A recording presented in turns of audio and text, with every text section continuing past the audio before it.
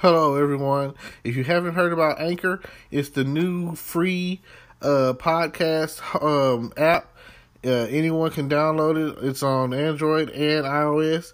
There's a lot of creation tools that you get to use for free. It gives you your RSS code, and you can use it on your phone or computer. Anchor will distribute your podcast for you. Spotify, Apple Podcasts, many more. You make money from your podcast with no minimum leadership.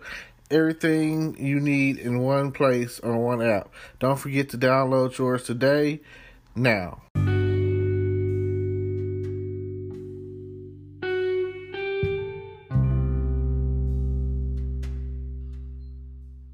Hello, podcast world. It's June 23rd, 2020, 9:21 a.m. I'm just calling in, trying to let you know that everything's going to be okay. Yesterday we had a little bit of rain. Today it's going to be extra sunny, and hopefully it's going to be a beautiful day today. The past couple of days we've been out and about on the road, back doing these shows. Saturday we were in Brenham, Texas. Shout out to Brenham, Texas for showing up and showing out for the bringing out of El Hollywood and me and the crew, and it's your boy DJ Tune Up and DJ Track was in the mix, and we had a great time. Still a little sketchy about the coronavirus. They say it's starting to heat back up. You never know what's going to happen. We don't want to get sick. Everybody, please wear your mask. That's all I can ask you to do is wear your mask out in public, at the show, any concert you might go to, the strip club, whatever you might be doing. Stay hydrated.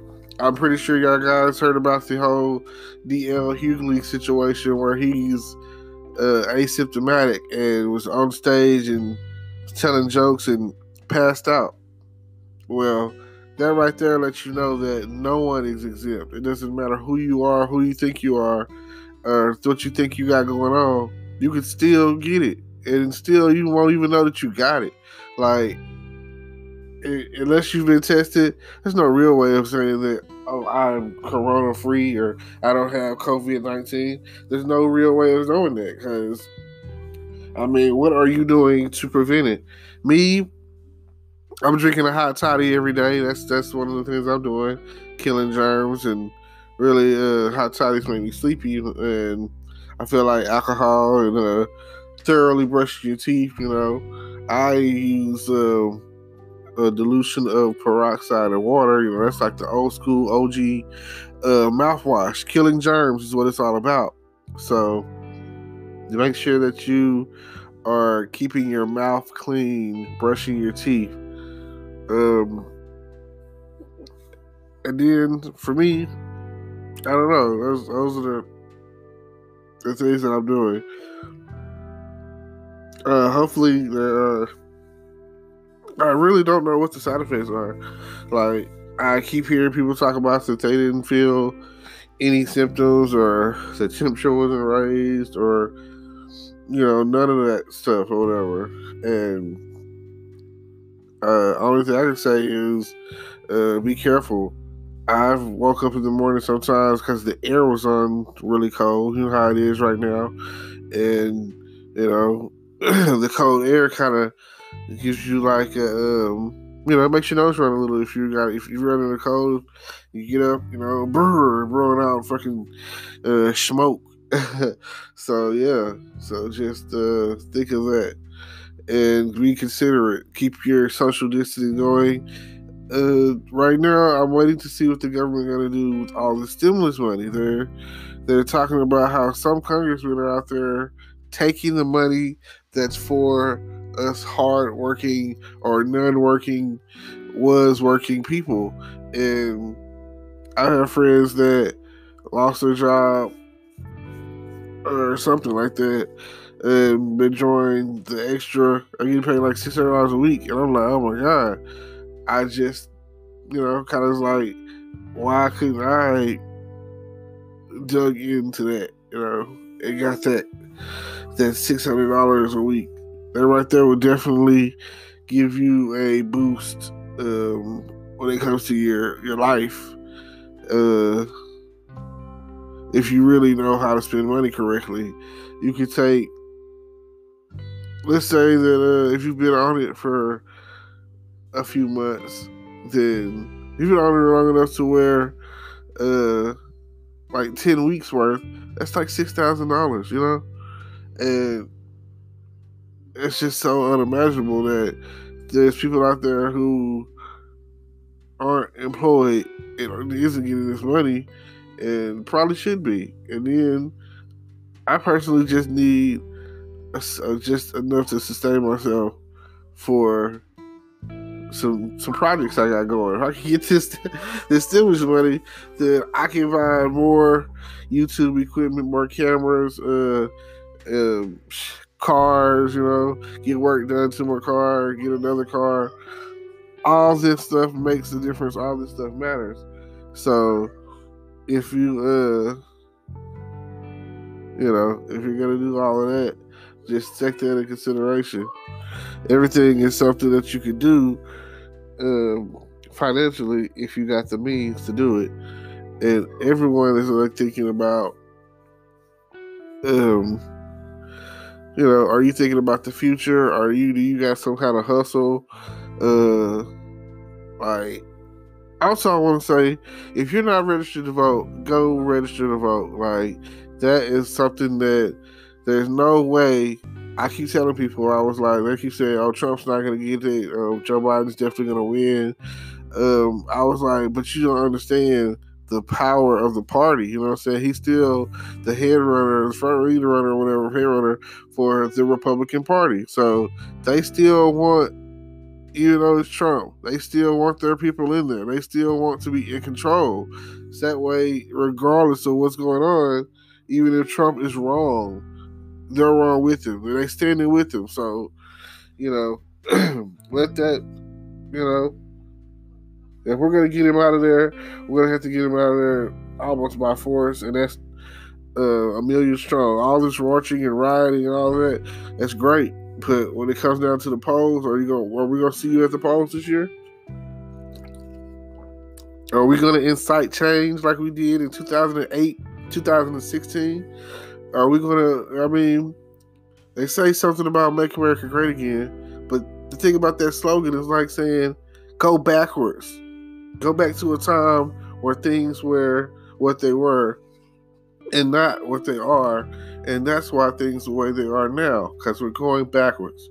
And I'll stand with Yes We Can. I'll stand with hope. And with every bit of that, it's just the time to move forward. Gotta keep going forward. Like Disney, that was one of his things. Keep moving forward. I remember I watched the movie Meet the Robinsons, and he time traveled and all that, and then he went to the future and saw what was gonna be.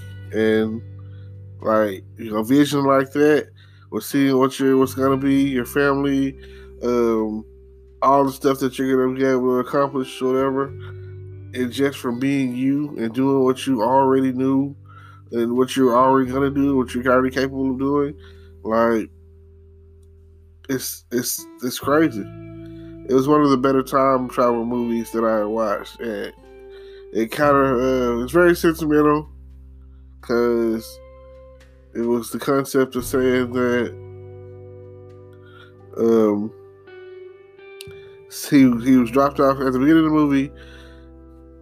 He was dropped off at the beginning of the movie at an orphanage, and the whole time he was never getting adopted because he was kind of a, different, weird kid, that most geniuses are. And he was like, he was like, nobody wanted me. Then he got in the thought in his head that his mom, deal she did. Apparently, she must have wanted me. I want to know who my mom is so I can find her. So he creates, and this is the point in time where he attempts to create the memory machine. So somehow his future son goes back in time to help him with the memory machine. Also, this bad guy with the bowler hat goes back in time to stop him and Just think about that. That is already some Terminator type stuff in itself, which is great. Time disruption, time dilation, time continuums, time loop, all of that. Right? The concept of time travel is one of the most mind blowing things that I could ever think of. And I'm always going to be interested in talking about that and the multiverse and parallel universes and pocket dimensions and string theory and all of this. And I'm not even a genius. I'm not, I just know a little bit about some stuff. I have my own theories when it comes to a lot of time travel stuff. And a lot of things, all of that kind of is like relatable, I want to say. So, yeah, we definitely have to dig in on that, because you never know what's out there. Like they say, space, the final frontier. Well, we're not even nowhere close to that. We're not close to that at all.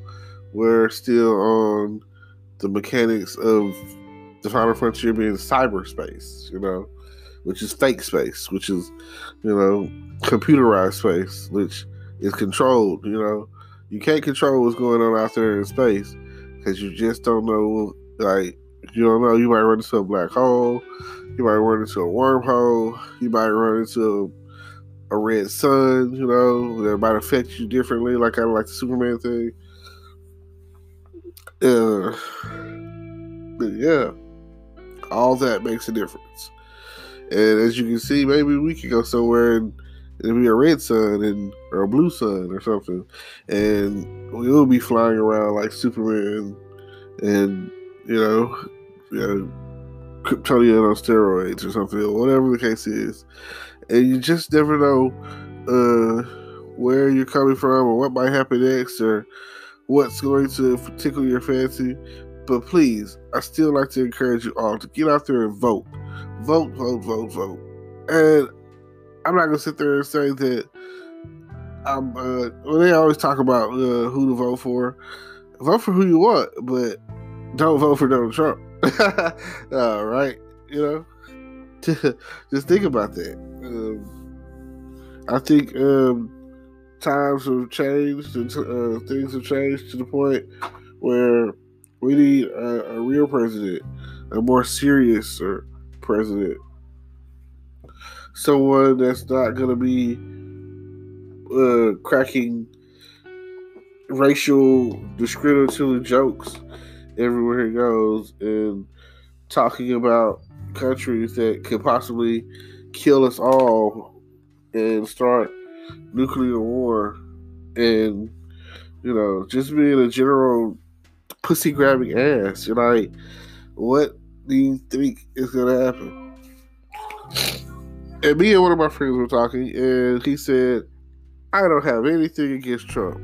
I just don't think that he is president material. And that's all is that, like, if whoever is in office, if they have the wit, the genius, the authority, the common knowledge, common sense to act out and be a leader, it's just at the end of the day, that's really what it's all about. Leading the country in a crisis. What are you going to do when Katrina comes for you? What are you going to do when the 2011, the 9/11 situation happens? What are you going to do when there's war? What are you going to do when there's a bunch of drugs out on the street so bad that we have to declare war on drugs? Like, what is your marquee? What is your benchmark? What is your legacy that you're leaving behind? Is it something to do with the best or bettering the Medicaid that we have, Medicare or medical system or whatever? Is that what you want? You want free Medicaid? Like, you want the Canadian medical? Then do you want the European legal? You know what I'm saying?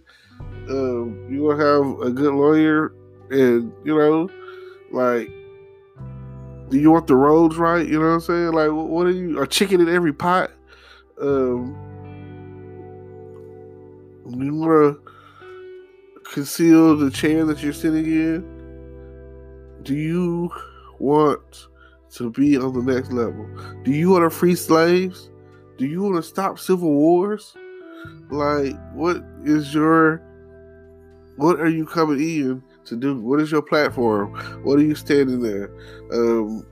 Like, what kind of idiot comes in the office and is talking about putting up a wall that will prevent immigrants to come in, mainly Hispanic immigrants, which those are the only ones that people seem to care about. At least in the southern states, yeah. Like, I remember I saw a guy talking or whatever, and he was a British guy. It's legal as hell. Had no green card or nothing. Or green card and visa expired, or whatever the case was. Basically illegal. Between, like, but at the end of the day, he's a British guy.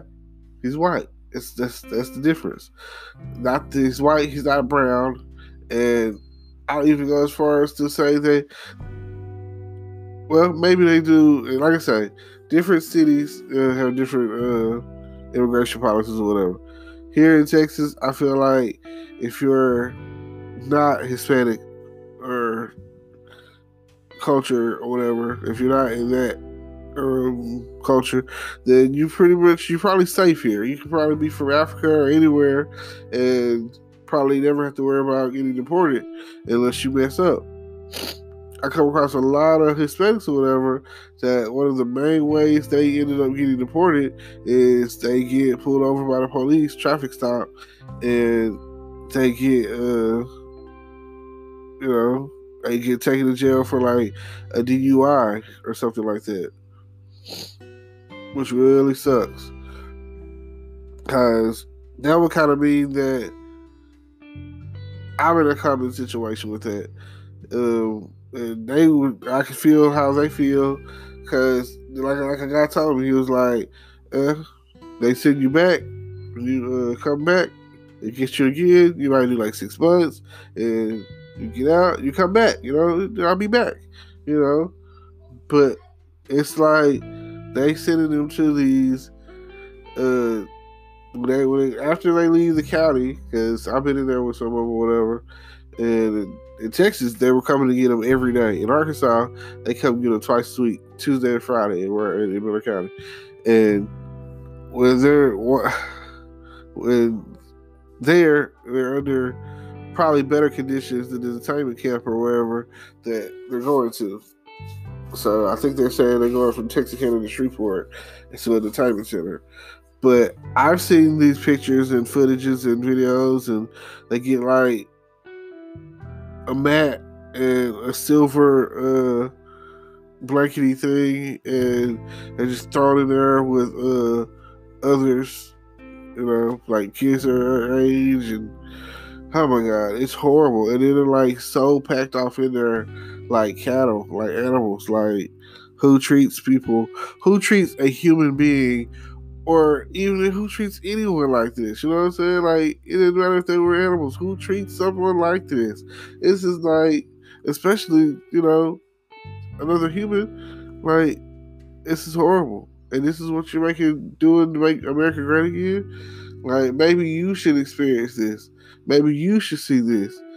And I feel like some things don't change because the money-hungry authorities out there, or if it's not a profit-producing endeavor, then they're probably not going to worry about it. If anything, they're probably frowning upon the whole situation. But you can't get involved because when you're plugged in, you got to go by certain rules and certain authorities.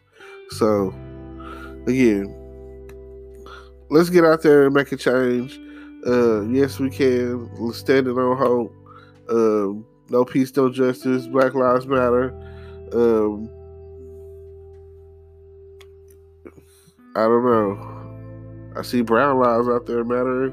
I see some people out there talking about some white lives matter.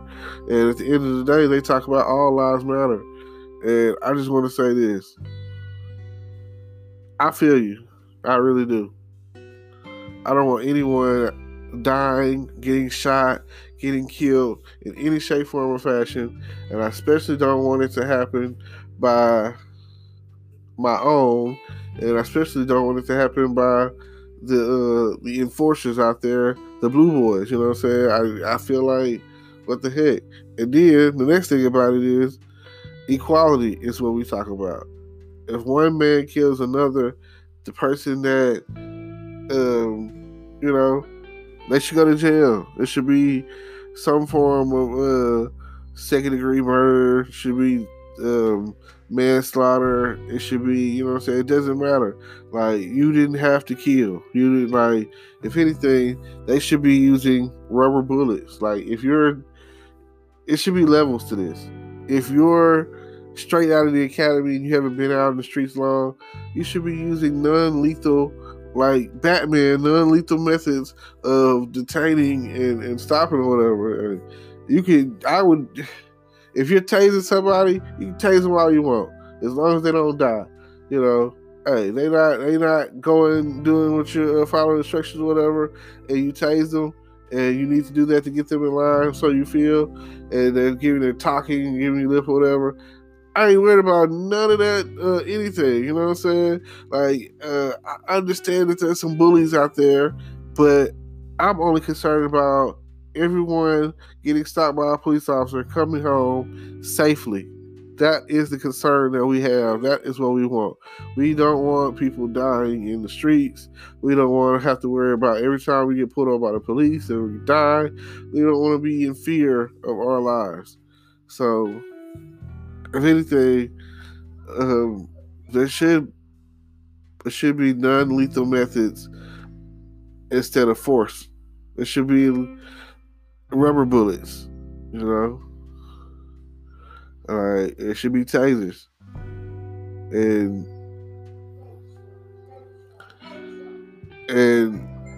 if everything is dictated by that. So what I'm gonna need you to do is check out the description down below. Don't forget to like, comment, subscribe, hit the notification bell. Tune in, check out my upcoming merchandise, see what I got going. No Justice, No Peace, Black Lives Matter. Wait, there's more. I thought you said something, you know. All of that, you know, everything that I got coming up. I got some pretty clever stuff going on. I appreciate y'all for tuning in and listening to me. My rambling of any kind. So that was what this was. This is Early Money Ramble with your boy Terrence Grundy. Peace.